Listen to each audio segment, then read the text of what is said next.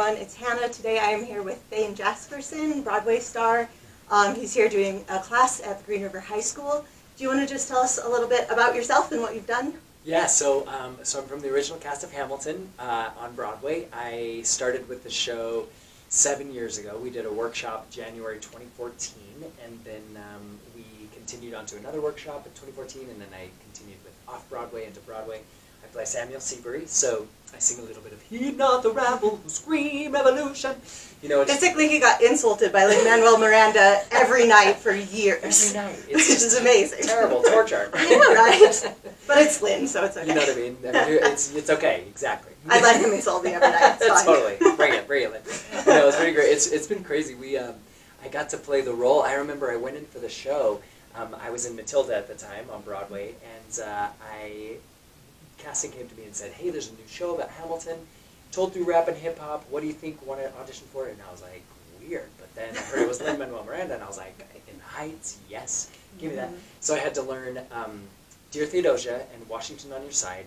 I had to do the rap that Mulligan, he goes, "He's double decisive, the government wasn't the trouble with much of our previous government side." That's one of the hardest raps. Like, I can't do that one in the soundtrack. It is crazy, it is crazy. I feel like even now as I do it, I get kind of tongue-tied, but super cool. And then they just said, he needs to be Samuel Seabury, and then I've been him ever since, and I've stayed with the show. I haven't been able to leave because it's so good. I don't know how to leave, so I'm still there. I'm the last OG.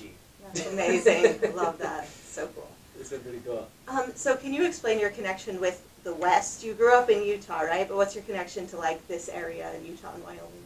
Yeah, so Green River is where I started my life. So, I mean, pretty much, well, technically, I guess I was born in Utah, and then a couple months after, moved to Green River, which is where my family, the Jasperson side, is all from. So I grew up in Green River until I was about 6 or 7, then moved to Evanston, Wyoming, and then moved to Utah for high school.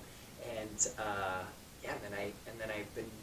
One day I wanted to go to New York. I decided, you know, it was actually after I did So You Think You Can Dance that I decided. I thought, wait, I can hang with the kids in New York, because I was kind of scared growing up in a small town.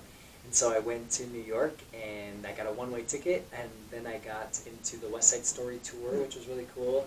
And then I was in the original cast of Newsies, and that was my Broadway debut. And then I went out to Matilda and Finding Neverland and Hamilton, and it just kind of like dreams came true. But really, I was excited to come out here and teach and work in Green River because my family's here. It's where the base of my life starts, my existence. So, you know, I feel excited and proud about the people who are here, the artists here, and I want to help them, to push them forward and be like, you can do it, I did it, we can do it. Yeah. Yeah, so you're doing these classes, so what's kind of the main point of the classes, and like what are you teaching the kids, and why did you want to do this for the kids here specifically? I know, it's kind of random when you think about it, right? But it was actually really cool. So the drama department, the Skinners, both, they had kind of expressed interest in having me come out to work with the theater department and here at Green River High School, and I jumped at the opportunity because I was like, yes, I want to come back to my roots. And so we just started in talks, and they left it open to just say it's class with Thayne, who's from Hamilton, he's from Newsies, he's Matilda, he's done Broadway, he's coming in to do class. So just come in and be whatever. So it's kind of nice because it left it open for me to do whatever felt right. And so we did, of course, we had to do Hamilton because the kids, you know, nowadays are like really excited. Well, yeah, with it just coming out on Disney Plus, like even more so. I know, right? Yeah. Which was incredible to have that come out during, especially this time when people needed theater, and so then to have it come out on Disney Plus was a really cool thing. And as I watch myself, I'm always like, "Thayne, stop touching your hair," because I'm always fixing my hair. I can't help it. But then it's also fun to see yourself and to see the original castmates who we all were family. So. You know, but yeah, so then while I've been out here, we've done some Hamilton things, we danced, we sang, we beatboxed, we rapped, we did all kinds of things, which was really fun, and it was awesome to watch them grow and to gain confidence in themselves throughout just 2 days. Yeah, so have you done classes like this before, or is this just a totally new thing that you're like, why not? I do love to teach. Thankfully, aside from performing, I love to perform and to do it all, but then I also love to teach, I love to choreograph. I've been loving getting more into piano and trying to get better at piano and singing, so today I got to play a little for them and have them sing, and that was fun. So I've always been, a teacher has always been something, like since I started performing, I also taught right away. So I think it's just something that I naturally love and want to continue to do. Yeah. That's awesome. Yeah. So how would you describe, like, growing up in the West, you talked about this a little bit, and then moving to New York, like, what's the difference in just kind of the arts in the West and in a place like New York? Like, obviously there's a difference, but what was that like for you? Well, one thing, you know, I was actually surprised to see how huge the theater department is here in Green River High School. I was really excited about that. They were showing me around, and I thought, whoa, this is, if only I had this growing up, and if only I had the gumption and the confidence, I would have loved to be involved in things like this. But also, you know, and it's cool because they really want to cultivate deep works of art and things. You know, we were talking, Mr. Skinner, who runs the department here, we were talking last night about different works that he wants to do, and he's talking, you know, Dead Poets Society and deeper works as well as, you know, because the fun things, the fun shows are also great, and the fluffy fun shows that are happy are wonderful, and I love those. But also it's cool that he wants to dive into all the aspects of the arts, so that I was really impressed with. But of course, you know, out in New York, you go out there and it's everybody's been training, so you're up against auditioning against the best people who all want to do Broadway, and it's tight and it's hard. So you go in for things where you feel really right for them, but then you know you don't always get them. So I feel like rejection is the biggest part of the game. Really, like I've had a million people always like, "You've done everything." I'm like, no, you guys are at so many rejections. You know, I have to be like, you have to remember, like you'll go in for a million things that you don't get, things you feel right for, and it just doesn't happen. So I was really scared to go out to New York, but once I got there, I remember just feeling the way that, like, my body was just saying, yes, this is where you need to be, this is it. And I got my one-way ticket to New York, I set my bags down, I said, I'm going to get a job, whatever it is. So what would you say to encourage, like, kids that are into theater, that are from the West, that maybe feel like they don't have as many opportunities, or that it's even, like, looked down on, because I feel like there is part of that out here, too. So what would you say to encourage them to, like, keep going and to get to that point? Yeah, well, that's the struggle, right? I grew up, I mean, when I was in Evanston, so many of, mainly the boys, some girls, they, you know, I got so much crap for saying, oh, this is for girls, you can't dance, you can't sing, what are you doing? And you know, there was this whole affiliation to it being a negative thing, and I regret so bad that I ever cared and listened. I remember actually the moment, because I started clogging when I was younger, and I was doing piano. I know, so great. I loved it. I clogged everywhere. I had, like, fringe. I was in Wyoming. Yes. I had red sequins and a safety pin down my pants, my white pants. It was great. And then I was loving it. And I remember we had these pen pals, and there was a pen pal I had, I think they were in either Minnesota, Wisconsin, something like that. And I remember we sent a video of us doing talents, and I wanted to clog. So I clogged. And she wrote back, and she was like, what are you doing? You can't dance. That's for girls. Oh, no. Killed my heart. Oh, I know, I was like, oh. And I wish so bad I just would have been like, I don't care. Bye. Bye, girl. Right. You know? But that's hard to do, especially when you're young. It's so hard. It is very hard. And I remember I was shattered, and then I became very, and suddenly I started covering myself and being, okay, I gotta be, you know, like the normal boys. I gotta be like this. This is what they do. They don't do that. You know, and finally it wasn't until after high school that I decided, what am I doing? I am a performer. I'm meant to do the arts. I gotta do the arts. So I started diving in. No more cares of what people thought. Although even then, after that, my parents, you know, they would always say to me, you can't do this as a real job. You need a real job. And I was like, no, I'm gonna perform. I'm gonna do it. Yeah. I don't think they believed me until they saw me on So You Think You Can Dance or High School Musical, that they were like, he's got it. He's doing it. Yeah. No, that's awesome that you kept going and like, ultimately didn't listen to them even if it was hard. Yeah. So now I'm always, anytime I teach or work with young artists, I'm always trying to inspire to say, do what you love to do. Do not let people tell you what is cool and be boxed in. Like, be the authentic version of you that you can be and grow, because these are there for a reason. Your talents are there for a reason. So that's what I would say. Be unafraid. You know, I was talking to the class just recently, and I was saying one of the best pieces of advice I've ever gotten was to be unafraid to be a beginner. You know, because I think we worry about being perfect and looking perfect, and we have to be unafraid to look foolish and fall. Right. Yeah, no, that's important. Yeah. So obviously this year's been insane, and so what's it been like for you? Like, going through the pandemic, what have you been doing to stay sane? Yeah. Stay sane. Try to. All right.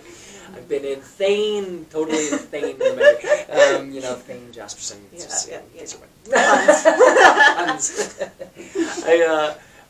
You know, it's crazy because when it first hit, I was getting ready for Hamilton. I was getting ready for my day. I was about to bike down to work, and then I got an email. I think it was an email that was like, "Don't come into work today. We're not doing the show because of COVID." And I was like, "Yeah, no show." Yeah, a break. Yeah, yeah. I was stoked at Yeah. first. So, thinking it would be the weekend or a week. And I was really excited, and I was like, "Cool, well, let's hang out. What am I gonna do, friends?" And and then as time went on, I was like, "Oh, wait a second, this is real." Yeah. So it's been actually for me. I won't lie. There have been a lot of beautiful things about it that I've found. I've been able to reconnect with family, and I never, because when you're out in New York, I would see my family once a year, Right. and so I've loved this reconnection and being able to come to Wyoming, where my grandma, and my aunts and uncles live, and cousins, and I never get to see them. So I've been able to be out here now multiple times and to visit family, to be in nature, because New York, as you know, is like cement. It's just cement and horns and ambulances and the street. Outside of my apartment is, I was like, "You stupid mother, get out of my, I did." And it's just like yelling and swearing. I'm like, "Can we take the fight inside? Take it inside." Yeah, very different than Wyoming. Very where different. You can just go out in the wilderness. Yeah, the beauty and the river, the Green River. I know. So I've loved the connection to nature, the reconnection to family. I've loved it, and I've loved it. It's made me practice piano more, and I'm really trying to get better at playing and singing together. So I'm like, "Okay, Thayne, hone your skills. Let's work on your skills." So that's been a really cool thing. I've been able to do choreography, a ton of choreography, and teaching like this, and I feel very inspired to get to work with the young artists because a lot of them do feel a little downtrodden.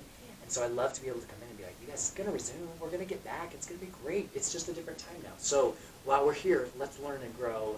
And I love seeing the change that is in them from the beginning and to where they are at the end. And that is really cool for me. So I do love being able to teach and do that. Yeah, that's an awesome perspective and way to find the good in the craziness. Yeah, yeah. I've been doing like Zoom, like you'll do a bunch of concerts online, or which has also been fun. I've sung way more in concerts than I would have done outside of Hamilton, because usually I'm like, "My voice is tired, I'm tired again," Yeah. But now that I'm like not singing the show, I'm like, "Oh, you want me to sing? Right, bye." Right. And so I'll do online different concerts or things, and I was actually able to do an in-person concert recently over Valentine's weekend. Very spaced. I was like 20 feet away from the humans, and so everybody's spaced out. And I was able to play and sing a bunch of songs, and that was really fun. That's great. I was like, audiences, ooh, Right. knows? This is different. Yeah. For sure. So obviously the pandemic has been hard on things like theater and the arts especially. Yeah. So what do you think, like, it's taught us about why the arts are important? Like, why not having them shows us why we need them? It is, it is crazy, and not crazy, but really inspiring to learn what humans are feeling when they get invested in the arts, in song, the way that rhythm and moves people and changes a mood so quickly. Dance, right? People who even feel unafraid to dance, but as soon as they kind of start to move, their body just feels a joy. And being able to do and express and to dive into storytelling and culture and history is really incredible, and across the world you see how it changes people, how it brings a different kind of mood and vibe and energy, that if more people could get into it, I think they would be happier, especially even during this time, because people get stuck in this place of nothing's happening, nothing's bringing me joy. But a lot of times, us as artists being able to dive into these things is bringing that, and so it's so important through life. It really is. I mean, I don't know. I don't know how to express it more than if you could just to say, like, come see the things, come join the classes, come watch a concert, listen to the music and see how you feel and recognize how that is necessary for all of us. Yeah, that's great. Yeah. Well, thank you so much for taking the time. Thanks for having me. I love getting to talk to you. And I thought you wanted to ask about Jeremy Jordan and Newsies. Well, I do, but I don't want to take all your time. Jeremy, are you listening? Such a Broadway nerd. This guy's worked with some of my top favorite Broadway people ever, especially Lynn and Jeremy. I know, they're two incredible people, and I see why. I mean, I also watch them, and I was like, so talented. So yeah, I could geek out with you all day, but I'm not going to take all your time. I love that you had me. Thank you for taking the time. Yeah, and he's doing one more class after this, so we're going to have pictures and a story and everything in the newspaper and this on our YouTube. So and hopefully I'll return. So come, Wyomingites. Yes. I want to work with Wyoming. More often. Let's do it. Yes, more often. That'd be awesome. Yeah. All right, thank you so much. Yeah, thanks for having me. Thanks.